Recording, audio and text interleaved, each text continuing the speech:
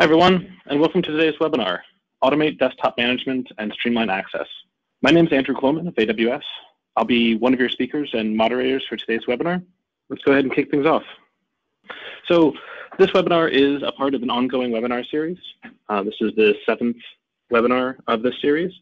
If you want to take a look at some of these past webinars, these will be included in a thank you email at the end of the webinar today.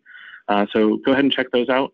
And stay tuned for dates and times for future webinars that will be included a part of the series.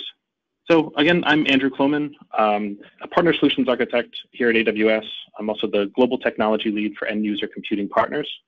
Been in the space for about 15 years, at AWS for a little bit over 2.5 years, and earlier this year got my Solutions Architect Professional certification, which I'm pretty proud of. It's a pretty hard start to get, so if you guys are looking at going to do some AWS certifications, check out the Solutions Architect Associates and then look into the professional one.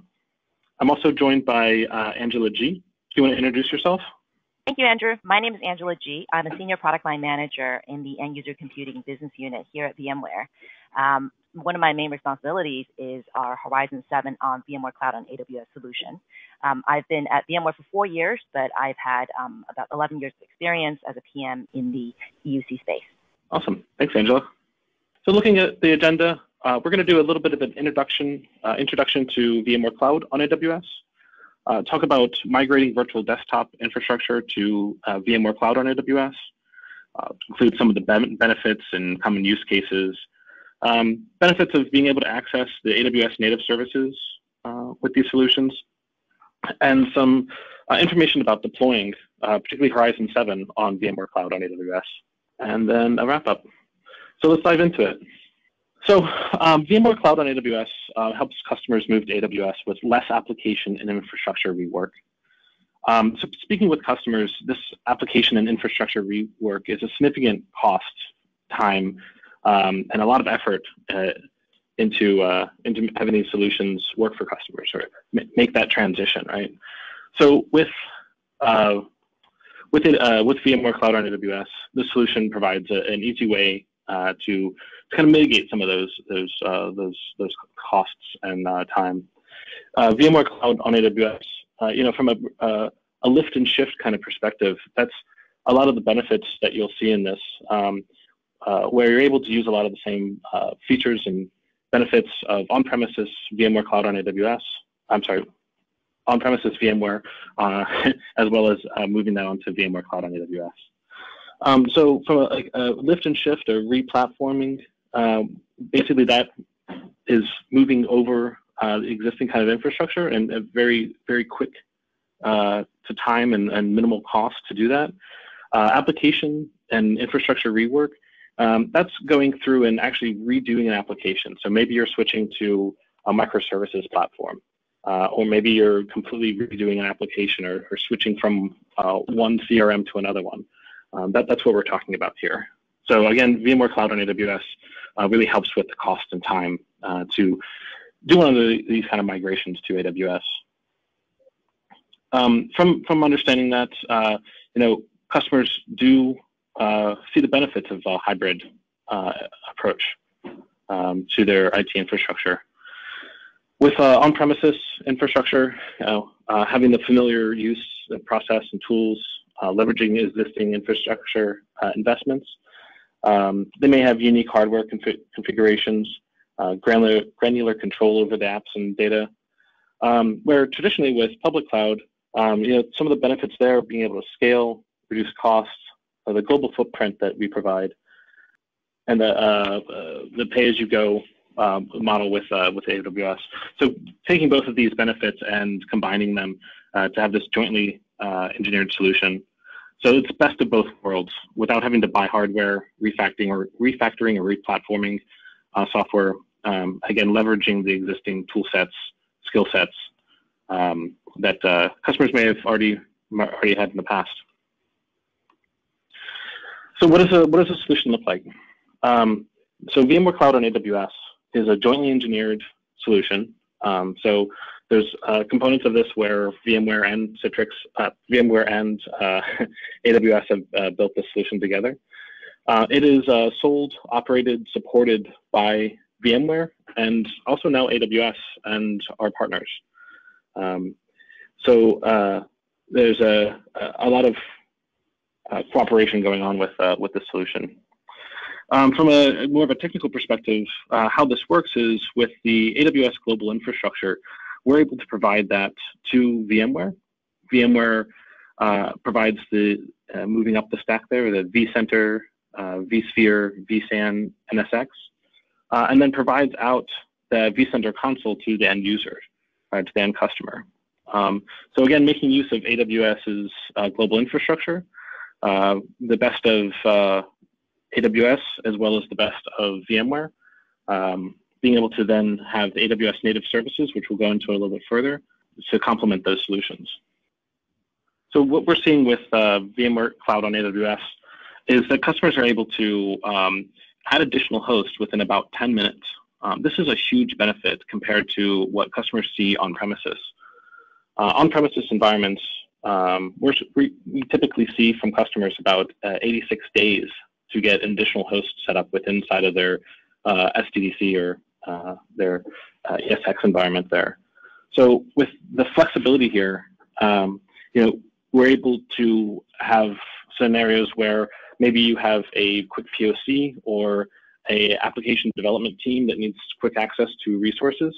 We're able to do that very quickly, opposed to the operational components that would be required to, say, purchase and add in and maybe restack, wire up, all those kind of things to get a new host up and running on premises.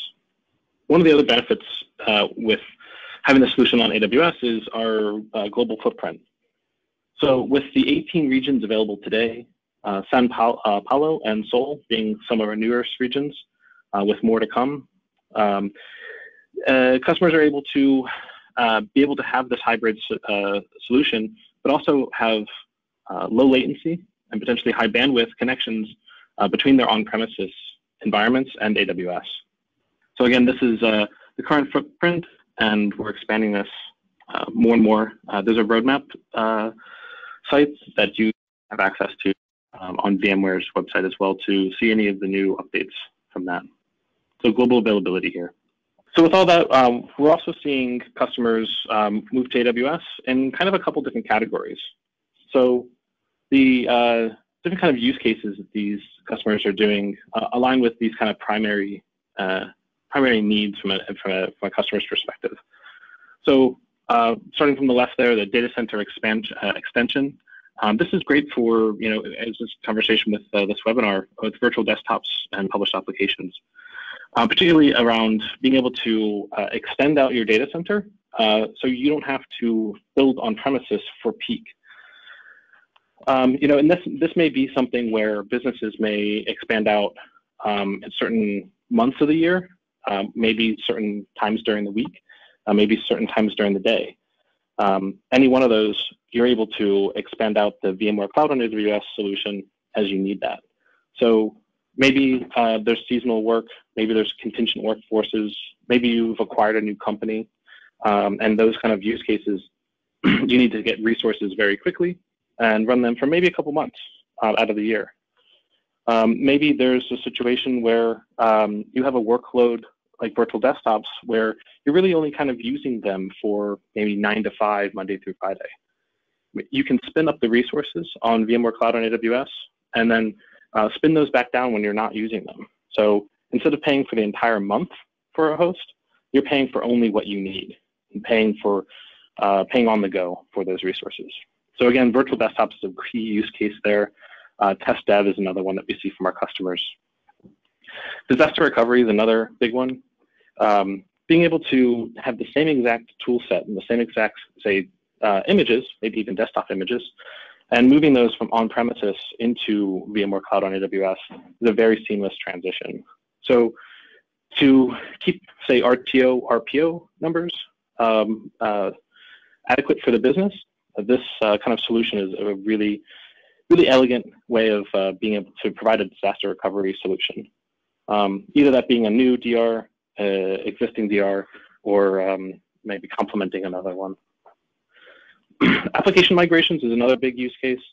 So with applications, let's talk about, say, a 3-tier application set. And with the database and application tier, maybe there's a move to AWS. Maybe there's an overall migration plan for moving a lot of your applications, but let's talk about this 3-tier here. And it has a desktop component to it. Typically with desktop applications, being able to communicate directly to a database or an application tier requires low latency, where the application simply won't function or it'll perform very poorly.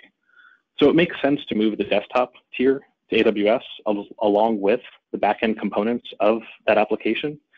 And this solution is really key for being able to do that a lot, because being able to use the same desktop image, as well as from an end user's perspective, they may not even know the difference between where their application's coming from, if it's on premises or within VMware Cloud on AWS. So that's another key, very nice solution there. It kind of goes along the same with application monetization. That same kind of story that I just told with a 3-tier application. Maybe the back end of that application is being completely rewritten, and maybe that's going to maybe a microservices-based application. Maybe you're using Kubernetes and some really cool containerization software for that application, completely modernizing that application. You still have a desktop component to that. You're still going to need to get access to that, and it's the same kind of benefits there. So we're seeing these kind of use cases within with VDI on VMware Cloud on AWS. Along with that, we're seeing customers make use of AWS native services. So you may be familiar with AWS Direct Connect, being able to connect your AWS region into your on-premises environment, doing that with high bandwidth and low latency. We also have other networking components that are very common to be used in these kind of scenarios, such as the Elastic Load Balancer, where you're able to make use of our load balancer as a service instead of potentially one that you had to self-manage before in the past. Particularly with the VDI use cases, Amazon FSx is another really good AWS native service to combine with VDI. It provides out a native Microsoft Windows file share, and you're able to connect that with our own AWS directory service, as well as your own directory service that you may self-manage. But essentially, if you have a situation where you have a Windows SMB share, network drive, that network drive can exist on Amazon FSx, and you may not have to manage then a file system that to support that on AWS yourself. So what's included with that too is backups, monitoring, a lot of the management to go in to support a system like that. With Horizon, as well as a handful of other VDI solutions, there's a database that's usually required. So kind of a configuration database. So even something like that can be provided by, the database can be provided by Amazon RDS. Say in this case, it would be something like a Microsoft SQL database. We have a whole variety of different database types available for that. But again, it's a managed service around a database technology. So backups, recovery, updates, monitoring, patching, all that kind of components to that would be provided within that service. So here's a handful of the AWS native services that you may see as you deploy VDI within VMware Cloud on AWS. So again, talking about some of the benefits here, running directly on bare metal hosts is definitely a big piece to this. So very, very similar to what's happening on premises, simplified management, and being able to provide the infrastructure very easily. No purchase for new hardware. You're paying for what you use there. Again, we talked about the lift and reshape, or lift and shift kind of migration patterns there. Same tools, seamless user experience from on-premises is another big one there. Okay, so those are the benefits of VMware Cloud on AWS and in relation to VDI use cases. We're now going to dive into more of the VMware Horizon conversation, and I'm going to hand it off to Angela. Thank you, Andrew. So hopefully everyone on this call knows a little bit about Horizon 7, but if not, let me just briefly introduce it. Horizon 7 is VMware's VDI software. Right? We support virtualized desktops and applications on the software, and it is traditionally used for on-prem. Of course, today we're going to be talking about how to use it on VMware Cloud on AWS. And Horizon 7 is widely used. We have about 11 million desktops under management to date. So when we say Horizon 7 on VMware Cloud and AWS, what essentially means is that we've taken our Horizon 7 product and qualified it on VMware Cloud on AWS, and thought through the workloads and published a reference architecture on how to deploy. But it's really the same product that's running both on-prem as well as on VMware Cloud on AWS. That actually has a lot of benefits. So you deploy Horizon 7 on VMware Cloud and AWS, and then you have the option, as Andrew had mentioned, to connect to pretty much all of the AWS services. And what's good to know is that we've actually qualified all those AWS services that Andrew had just mentioned in a previous slide. Then you have the option to either connect your Horizon 7 pod on VMware Cloud and AWS to your on-prem Horizon 7 deployment, right? And so that allows you to build a very easy hybrid cloud, VDI cloud. Alternatively, you can have multiple pods of Horizon 7, either in the same data center on AWS or in multiple data centers, multiple AZs, and then you connect them together to build out a scale out and scale up infrastructure as well. So it's actually very, very flexible. So now I want to explore, I would say, 4 key benefits of why customers are excited about deploying Horizon 7 on VMC. Now, the first one is around operational simplicity, right? I mean, that's really, kind of part and parcel of being a cloud deployment. In the case of Horizon 7 on VMware Cloud and AWS, VMware is managing the vSphere infrastructure.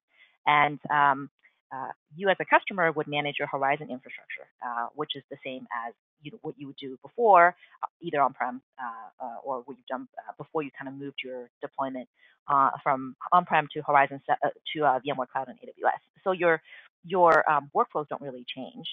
It's a really easy lift and shift, or as Andrew would call it, lift and reshape. And so there's really no major transformation that needs to be done because it is the same product and it's the exact same release even for Horizon 7, whether you deploy Horizon 7 on-premise or on VMware Cloud and AWS. Now, there's a lot of benefit to maintain the same UI, the same workflows, the same operational practices that your desktop admin is previously doing or is doing on-prem. And then given that it's the same product, the list of the features that are supported on VMware Cloud and AWS is actually very, very similar, right? What we've done is taken an approach of a blacklist rather than a whitelist. Instead of telling customers which Horizon 7 features are supported on VMware Cloud and AWS, we actually tell you which features are not supported. And that's actually a very small list. It is in one of our KBs is where you can actually find that small list of features that are not supported. Those features are either legacy features that we're going to be deprecating anyway, so there's no point kind of supporting it on a new product, on a new platform like VMware Cloud and AWS, or they're features that simply aren't applicable to a cloud deployment.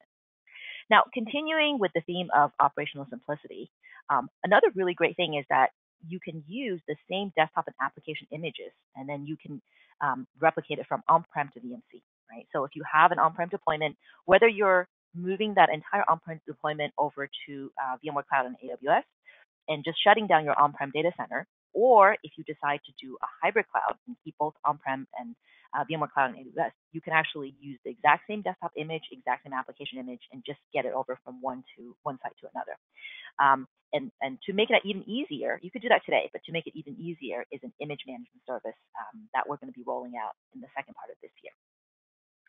And then the other great thing is that you can use the same configurations that you use on-prem, right? Because Horizon 7, whether it's the connection server component, whether it's the app volume component, all of those different components, because they run both on Horizon 7 and on VMware Cloud and AWS, you can actually set them the same way using the exact same configurations. And so overall, all of these things really just allow you to simplify management, whether you decide to deploy Horizon 7 on VMC as a pure cloud deployment, meaning no on-prem component, or a hybrid deployment, right? Now, one thing that I will want to stress is that this is not a DaaS solution or desktop as a service. A desktop as a service solution is a fully managed solution. In this case, Horizon 7 itself is self-managed, or what we call customer managed, even though the VMware Cloud and AWS component is managed by VMware. So it's kind of a half-ass, if you will, but it's really, customer deploying and managing their own Horizon 7 infrastructure on a infrastructure as a service, right, which is what we would call VMware Cloud and AWS. Now, there is a DaaS on VMware Cloud and AWS platform in the works, and you'll see that in our public roadmap for VMware Cloud on AWS. But what we're talking about today, what's available today, is not that product. So just wanted to make that clear. All right, so let's move into the second benefit that I talked about, centralized management, right? And so today with Horizon 7 being deployed on-prem, there's a really great feature called CPA, or Cloud Pod Architecture. Now, this is a pretty mature feature. I think it's been around for about 5 years. Don't let the name fool you. There's actually nothing cloud about it. I think it was more aspirational. CPA, or Cloud Pod Architecture, was designed to federate multiple Horizon instances or Horizon pods for multiple reasons, right? So one reason is each Horizon pod has a upper limit in terms of max number of desktops it can house, and it's 10,000 desktops. So we have a lot of very large customers that go over 10,000 desktops, but they still want some sort of centralized management, right? And so this is where they can put multiple pods and join them into a CPA, and then that is one form of centralized or federated management. The second use case is around locality, right? So you may have multiple pods in different geos, and then you have a user that's going from one geo to another geo, let's say on business trip. You don't want that user to connect back to a desktop from very, very far away. So you can actually opt to give the user a desktop locally in the local Horizon pod. To do that, you would connect those pods together via CPA, right? And then the third use case is around DR. Now, I'm not going to talk too much about DR because I have I'm going to talk a lot more about DR in an upcoming slide. But those are the three use cases that customers have traditionally used with CPA. And CPA essentially allows multiple pods to join together, to federate, to know about each other, right? So that's one form of centralized management. The second form of centralized management with Horizon 7 is actually pretty new. This is our Horizon Cloud Control Plane. Now, for those of you that know about Horizon Cloud, that's actually traditionally been our DaaS product. What we've done is that we're joining Horizon 7 pods to the Horizon Cloud Control Plane. And once it's joined, Horizon Cloud Control Plane, which is actually incidentally deployed in AWS, running in AWS, is a cloud service that actually has visibility and a management capability across all of the pods that it actually manages, which also means Horizon 7. And so with that, what essentially you can do is use that Horizon Cloud Control Plane as that central point of management. So let me show you what this a screenshot of what this looks like. So this is the dashboard for the Horizon Cloud Control Plane, and on this dashboard, you can see a map, and on this map shows the global footprint and then the health of those global capacity, right? So here you see you have an on-prem Horizon 7 pod. That's the one that's in the US. And you can also see that there is a pod that you've set up in Europe somewhere, and see the little cloud symbol, right? That's deployed in VMware Cloud on AWS. So here is a way to actually give you that single pane of management across both all your capacities that are showing up here. You can also look at your capacity utilization across your global capacity. You can look at your session utilization. And what I'm not showing here is that you can actually double click on these pods and actually dive in to look at health, to look at the capacity, to look at the desktops that you have provisioned, right? And so this Horizon Cloud Console really is a single point of management. Now, it's an evolution. It doesn't have all the features we want it to have yet. This is, by the way, in production already. So over the next few releases, we're going to be building more and more features.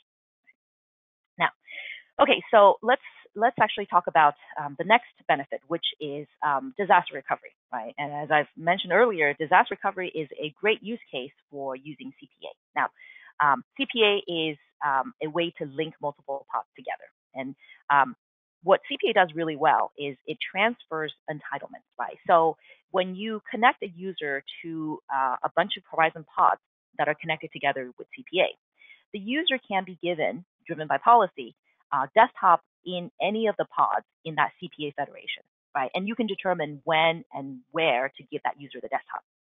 So what's interesting there is that now think about for the DR use case where you can set the policy so that all your users are using the primary pod, right, during normal business operations.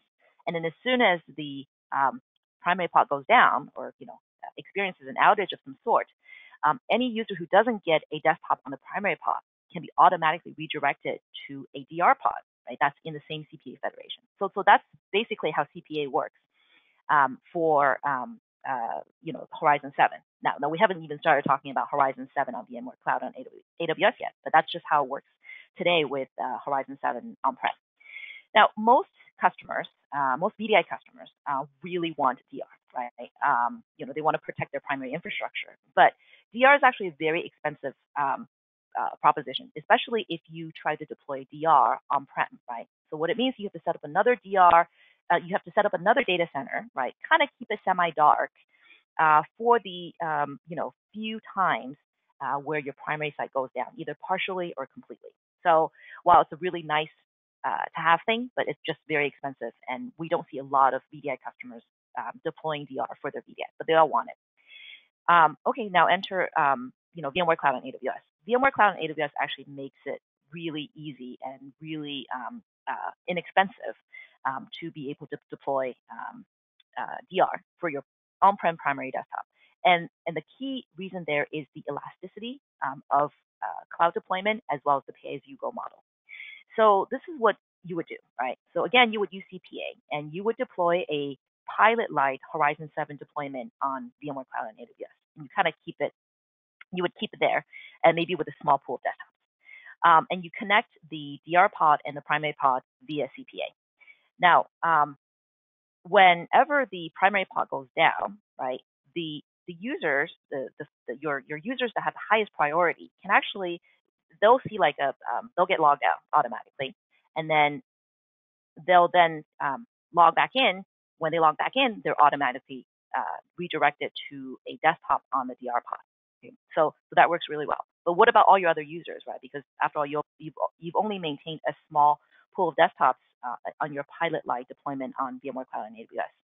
This is where automated scaling comes in, and I'll show you how it works. But basically, you can set it so that Horizon 7 on VMware Cloud and AWS will automatically create additional desktops when you need it, when your users are starting to log in.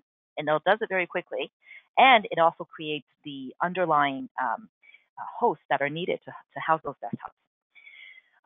And then you do have the option to use file share service, right? Because at the end of the day, what's good with a DR desktop if you can't get the user data, right? So there's lots of file share options on AWS that you can use, and then you can use the replication technology to replicate your on-prem file share to your AWS file share.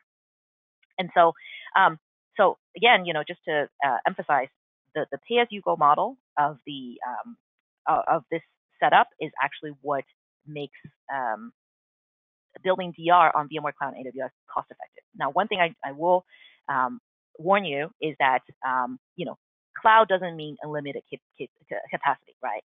So in any given AWS data center with VMware Cloud and AWS running, there's some spare capacity, and so when you're building a DR capacity, always make sure you work with capacity management of VMware. If you have a small deployment, there's usually enough capacity in the data center to kind of give you the DR capacity when you need it. But let's say you have 10,000 desktops, right? You want to go up to 10,000 desktops. That's probably not going to happen automatically, meaning that there's not going to be that many hosts there for you. So work with VMware capacity management to have a capacity plan for your DR deployment. Okay, so let's talk about auto scaling. And I mentioned auto scaling as part of how you would be automatically scaling up for in the event of DR. But this auto scaling actually works. I mean, it works for different use cases, right? So this works for what we're calling intraday use case as well. And so let me explain how it works with the intraday use case. And imagine a customer who has deployed Horizon 7 on VMware Cloud on AWS. And let's say they're a call center, And in this call center, peak hours, right? 9 to 5, there's twice as many operators that need to be staffed. And then 5 o'clock rolls around and kind of people go home, and then the second shift comes in, and then they, maintain a much smaller staff. So what you would ideally want is to be able to scale up during the peak hours and then scale back down during the off-peak hours, so that you're not paying for peak capacity, 24 hours a day, right? And so you can do that with a combination of the Instant Clone dynamic pool expansion capability and its integration with Elastic DRS. So Instant Clones, by the way, Instant Clones, for those of you not familiar, Instant Clones are used to create additional virtual desktops. And it's just a very rapid creation technology that also creates very thin virtual desktops. So there's a lot of savings in terms of storage cost that way. So during peak hours, so during off-peak hours, you have, let's say, 100 desktops running, right? Because you'd expect 100 reps to be using those desktops. And then 9 o'clock hits, you can set it so that at 9 o'clock, Instant Clones will actually begin to create the additional number of desktops. Or you can set it so that as more and more workers come in and they log in and they start using up the available Instant Clones or available desktops, Horizon 7 will automatically generate more, create more desktops. As more desktops are created, the existing hosts are essentially, become overutilized. And then Elastic DRS then will kick in, depending on the policy that you previously set, can add additional hosts to cover demand. Elastic DRS has a couple of settings. It'll allow you to set how many additional hosts you want to be created. You want VMware Cloud on AWS to create simultaneously within the same cluster, right? So you can either select 1 or all the way up to 4. When you select 4 hosts to be created simultaneously, the cluster that you're in can expand very, very rapidly, right? So this configuration essentially allows you to specify how fast you want the elastic demand to go up. And then Instant Clone itself, it actually is very, very quick. And so what we've also done with Instant Clone is we've kind of throttled it, right? Because even though the hosts are created very quickly, 10 minutes per host, and you can do 4 hosts at a time, Instant Clone may still at sometimes run ahead of the EDRS creation. So in that case, we actually slow down Instant Clone to kind of match the speed of the host creation, so that you don't end up in a situation where you have very, very hot hosts, right? And then your users can't use their desktops. And then once the 5 o'clock comes around, right, and now you're kind of going to off-peak hours, as your reps log out, and then there are now more and more unused Instant Clones or unused virtual desktops, then Horizon 7 will actually delete those desktops automatically. And then the remaining desktops, right now, they're kind of all occupying hosts that are underutilized. Then Elastic DRS will then come in, consolidate those desktops, and demotion them to kind of fewer desktops, and then turn off the spare host capacity. Right? So with this, you're really only paying for the hosts as you're using them. Once they get deleted, you're no longer paying for it. And you can do this, on a daily basis or a weekly basis. You can set, it's configured, or it's rather, it follows how your users are actually using the desktop. Now, this workflow is not available just yet. We talked about it last year as it's coming, but this time it's really coming. It's coming actually in Q4 of this year. And so this workflow is applicable both for the intraday use case I just described, as well as the disaster recovery business continuity use case, right, that I talked about earlier. Okay, so to summarize, the benefit of rapid scaling, it just allows you to very quickly respond to your business's needs, right?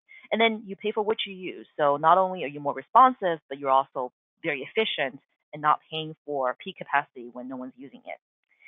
And then, overall, I think, VMware Cloud on AWS really just makes Horizon 7 workloads that more elastic and that more extendable.